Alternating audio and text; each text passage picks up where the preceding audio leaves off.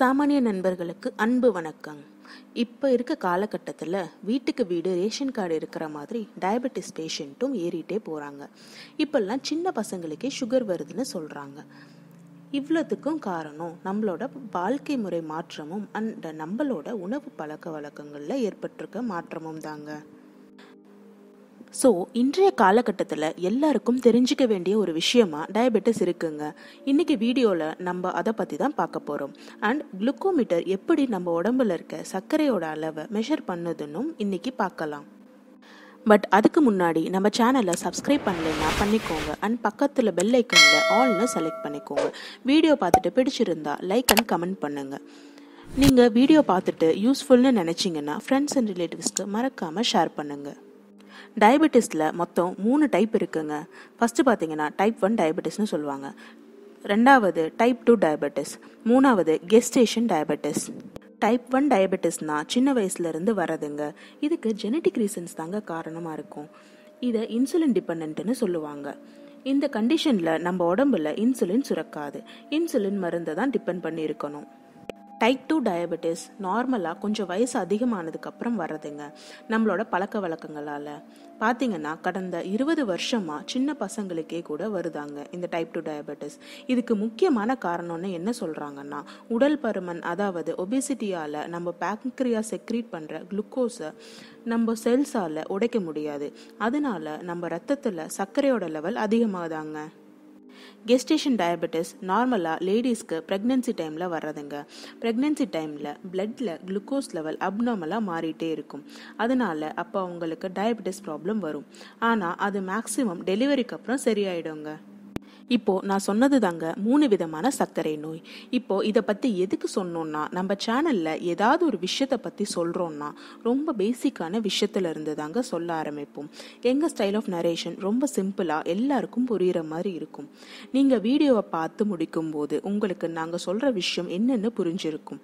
வீடியோவை ஸ்கிப் பண்ணாமல் பார்த்துட்டு இருந்தீங்கன்னா உங்களுக்கு நாங்கள் போடுற கண்டென்ட்ஸ்லாம் ஆல்ரெடி தெரியும் அண்ட் அட்வான்ஸாக தேடிட்டு இருக்கீங்கன்னா உங்களுக்கான இடம் இது இல்லைங்க.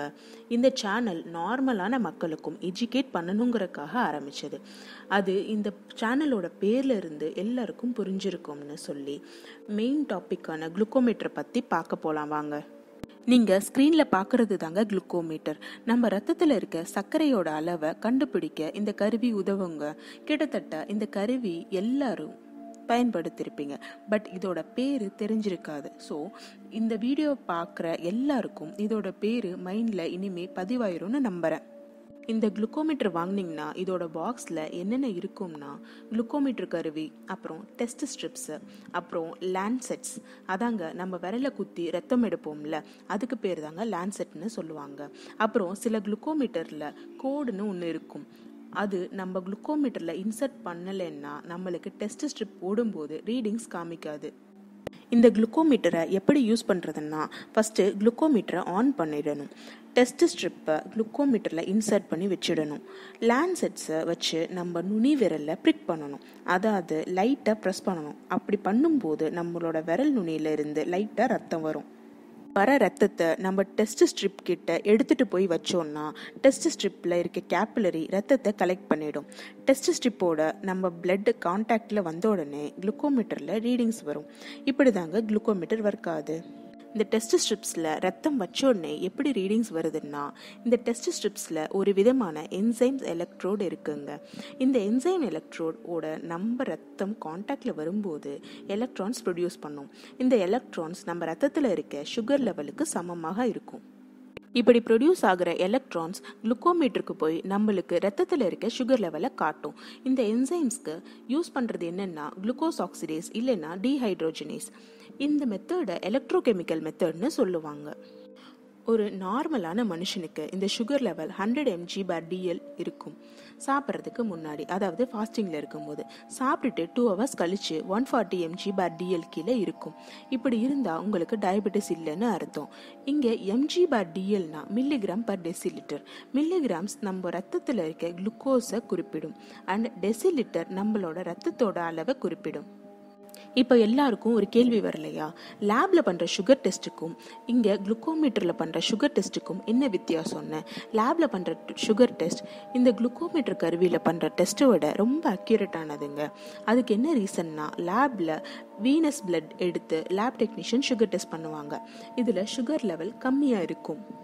இந்த குளுக்கோமீட்டருக்கு நம்ம விரல் நுனியில இருந்து எடுக்கிற பிளட், அதாவது கேப்லரி பிளட்ல இருந்து டெஸ்ட் பண்றதுங்க. அதுல சுகர் லெவல் கொஞ்சம் அதிகமா தான் இருக்கும். இப்போ தெரிஞ்சிருக்கும்னு நினைக்கிறேன் ஏன் இந்த வேரியேஷன் வருதுன்னு. மெடிக்கலி என்ன சொல்றாங்கன்னா, இந்த வீனஸ் பிளட்ல இருக்க சுகர் லெவல் தான் அக்யூரேட்னு சொல்றாங்க. அதாவது லேப்ல பண்ற சுகர் டெஸ்ட் தான் ரொம்ப அக்யூரேட்டானது சொல்றாங்க. நம்ம குளுக்கோமீட்டர்ல எடுக்கிற சர்க்கரை அளவு லேப் டெஸ்ட்ல வர சுகர் டெஸ்ட் ரிசல்ட்ஸை விட +or-15 mg/dl இருக்கலாம்னு இந்த கருவிங்களை சோதிச்சு சர்டிபிகேட் தர ISO நிறுவனம் சொல்லியிருக்காங்க. அதனால இந்த கருவிங்களை நம்ம day to day life யூஸுக்கு பயன்படுத்தலாம்னு and அதை பேஸ் பண்ணி மருந்துகளும் எடுத்துக்கலாம்னு சொல்லியிருக்காங்க. சில சமயங்கள்ல இந்த கருவி தப்பா சர்க்கரை அளவை காட்டுதுன்னு சொல்றாங்க. அதுக்கு என்னென்ன ரீசன் இருக்கலாம்னு பார்க்கலாம் வாங்க.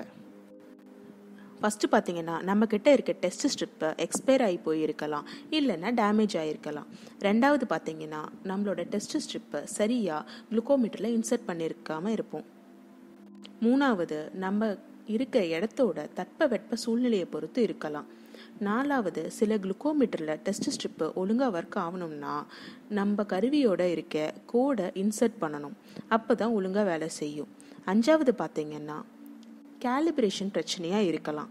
இதுக்கு நீங்கள் எந்த கம்பெனியோட குளுக்கோமீட்டர் யூஸ் பண்ணுறீங்களோ அந்த கம்பெனியை தான் அணுகணும். இப்போ சொன்ன இதெல்லாம் தாங்க சில முக்கியமான காரணங்க குளுக்கோமீட்டரில் ரீடிங் ஒழுங்காக வராததுக்கு. ஹோப் இப்போ எல்லாருக்கும் புரிஞ்சிருக்கும்னு நினைக்கிறோம்.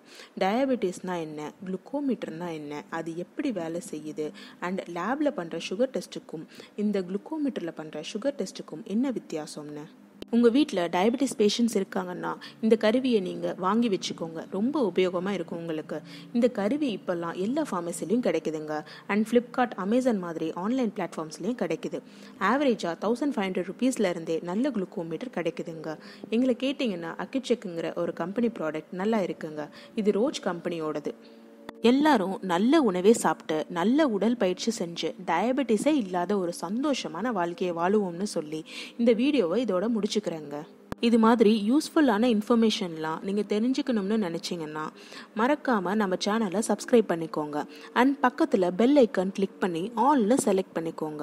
அப்போ தான் நாங்கள் வீடியோ அப்லோட் பண்ண உடனே நோட்டிஃபிகேஷன் உங்களுக்கு வரும்.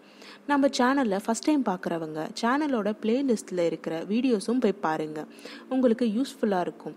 அடுத்த வீடியோவில் உங்களை வந்து சந்திக்கும் வரை உங்கள் சாமானியன் சைனிங் ஆஃப். டாட்டா.